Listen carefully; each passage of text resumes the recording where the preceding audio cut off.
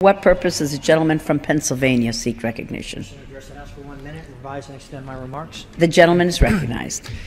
Mr. Speaker, as a member of the Rare Disease Congressional Caucus, I rise today in support of continued funding for Tuberous Sclerosis Complex research in the fiscal year 2015 Department of Defense Appropriations Act.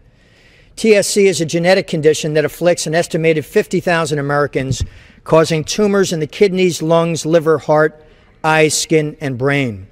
Researchers have linked TSC to seizures, autism, and severe intellectual disability. Research on this condition is also having a notable impact on our understanding of traumatic brain injury and other medical conditions like cancer and diabetes. The TSC program at the Department of Defense is critical to our continued understanding of this condition. With me on the floor today, Mr. Speaker, is a beautiful little girl, Stephanie from Pennsylvania, who's been diagnosed with TSC.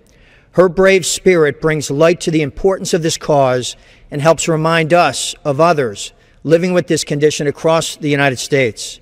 It is crucial that we continue to band together as a community and a legislative body to support this significant research initiative.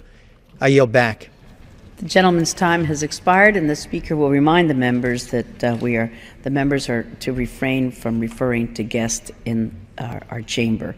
For what purpose does the gentleman from Georgia seek recognition?